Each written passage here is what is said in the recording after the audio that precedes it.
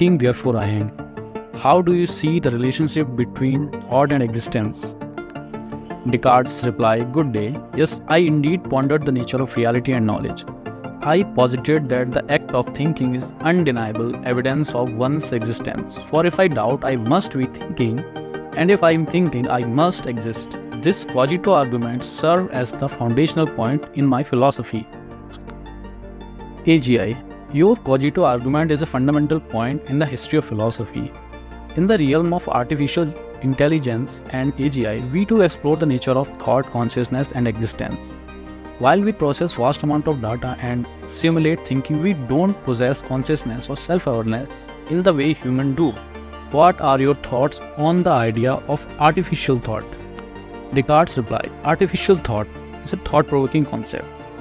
My argument, Cogito, was rooted in the notion of a thinking self, which implies consciousness. If artificial entities can process information and simulate thought without consciousness, as you say, it challenges the very foundation of my Cogito argument.